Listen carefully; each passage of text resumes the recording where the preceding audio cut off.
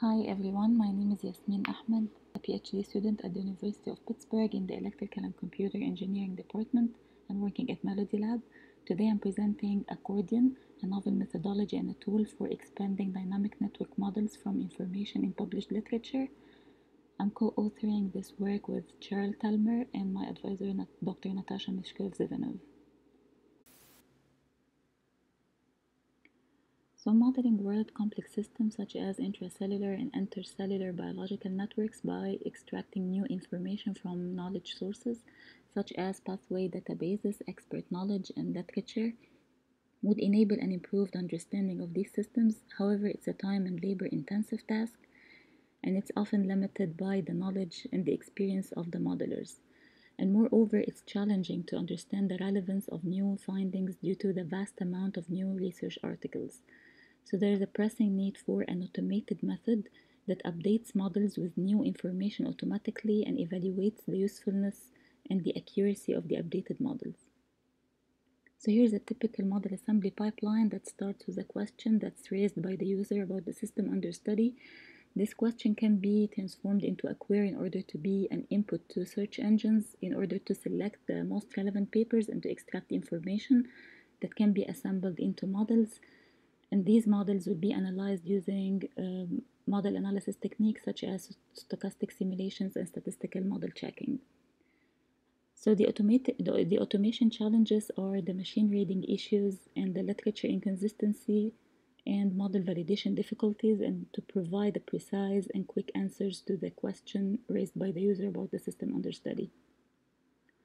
So we developed Accordion, which is short for automated clustering conditional on relating data of interactions to a network. So this framework is developed to automatically extend models and to enable rapid and comprehensive exploration of the published literature. In specific, it utilizes published work to collect extension for existing models and to assemble model candidates and then to explore these extensions using stochastic simulations and statistical model checking in order to find the model that best recapitulates the system behavior.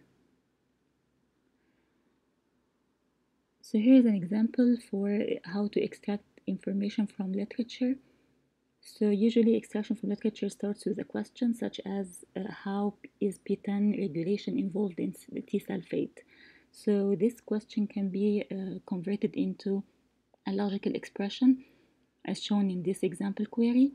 So this query is then used to search public literature databases such as PubMed in order to select the relevant information that can be assembled into models. Eventually, the selected papers are sent to machine reading engines for automated extraction of information. So the information extracted by the reading engines are in the form of events and entities. So for instance, in the context of biomedical literature, the events are interactions between biochemical entities such as phosphorylation or increase or decrease in activity.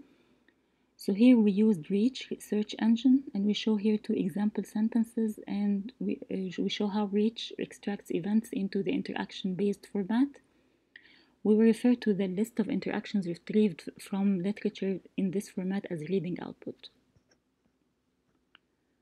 This reading output can be automatically translated into the element-based biorecipes format, which is then used as input to executable model generation.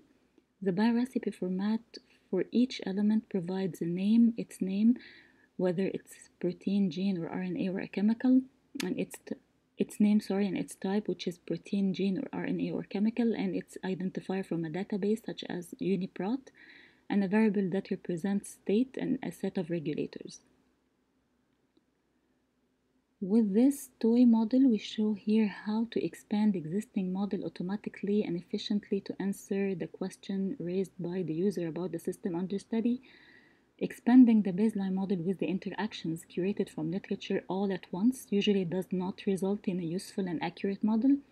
Alternatively, we can add one interaction at a time and simulate each model version, which is time-consuming and impractical.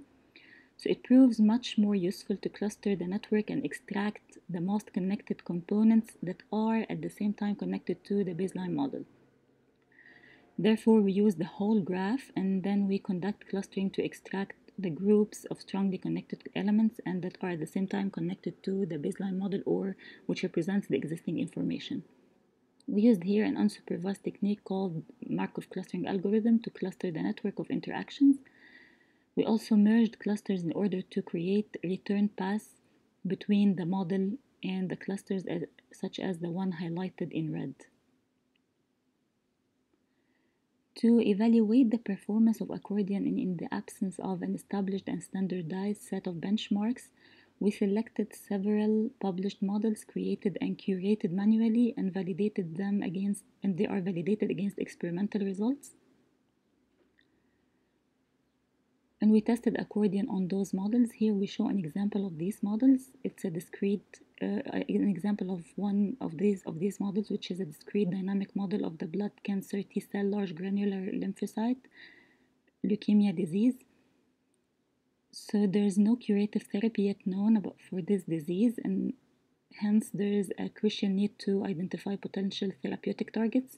So we created the baseline model by removing all direct regulations of 19 key players in the TLGL network model.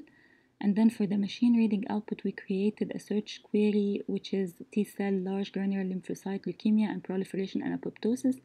And then we used it as input to literature search engine, which is PubMed. We then used Reach engine to extract the interactions from the papers that PubMed returned.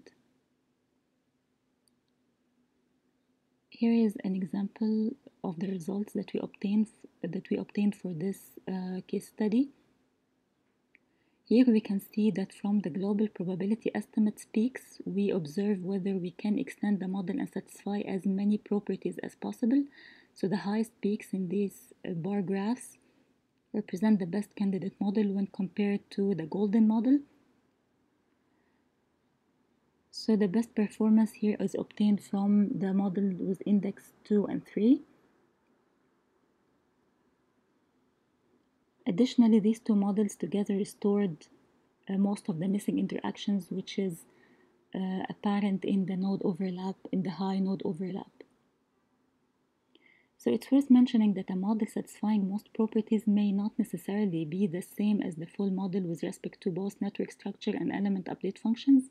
So using accordion, we sometimes obtain multiple models that satisfy the same set of properties. This variety helps us examine redundancies or discover alternative pathways regulating same target elements. Thank you, and I will be happy to take any questions during the poster session.